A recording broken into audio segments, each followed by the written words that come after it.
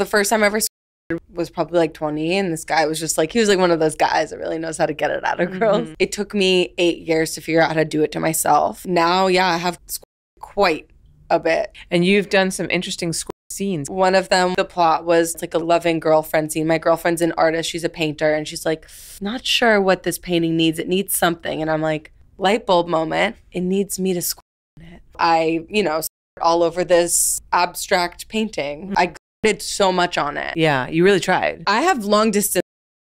Really? Like, if this was like a world records thing, I think I could maybe contend. I feel like we've never like had a contest. We've never like lined up girls to see who could squirt furthest. I can squirt really far and a lot. I have like a strong stream, like long distance squirt. You've also said that you've squirted on expensive cars. Yes. I was a vampire and I squirted on a Maserati. Which is what vampires do. Yeah. Also recently squirted on a 1957 Thunderbird. Can I ask you like whose cars these were and like how did this come about? Were they rented for the shoot? I'm pretty sure that one belonged to a director. The vintage classic car was rental. And they were kind of just like, try not to in the interior, but like you can outside mostly.